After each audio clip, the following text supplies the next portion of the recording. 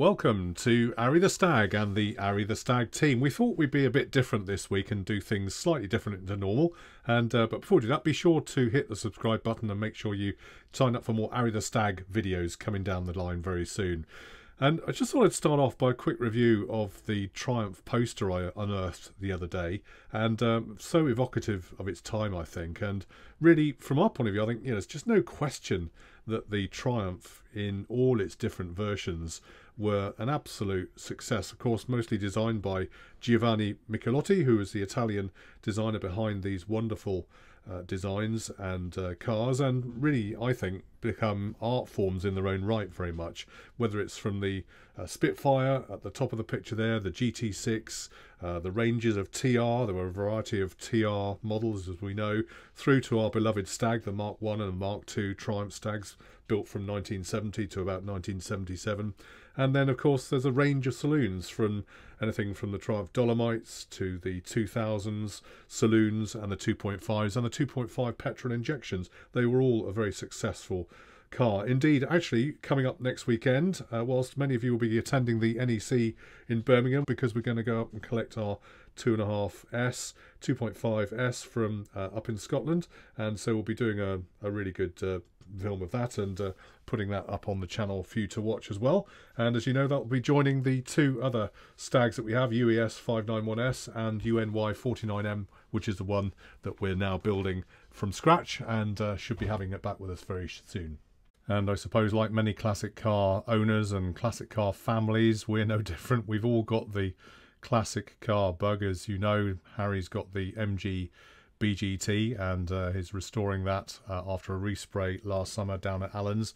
And James, Trumpet Pilot Bob, has recently bought a Toyota Granvia, which is a camper van project he is actively trying to get back onto the road. It is mobile, kind of a rolling restoration, but when it comes to classics, I think certainly we're all about putting tigers in our tank, to quote the old phrase.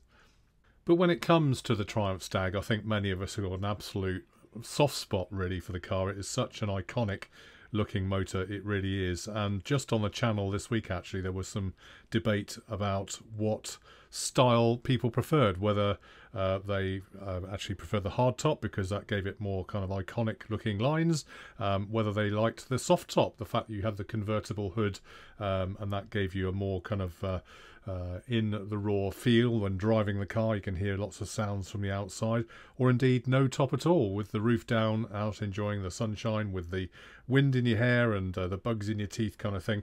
And I think actually the car looks great in every configuration, and each to their own in many ways. I think there's lots of different guises that this car has, and that for me is a real attraction.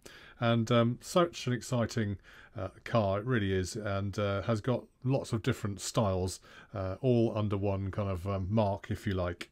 And as many of you know from a recent trip to the Southwestern Vehicle Auctions, we saw a number of classic cars there, including this lovely Mark I Triumph Stag, and yes, needed a little bit of work, but when you see the amount of money that actually went for in the end, my sense is that these cars are absolutely well worth buying, because you just can't buy such iconic vehicle anywhere on the planet, I don't think, anymore.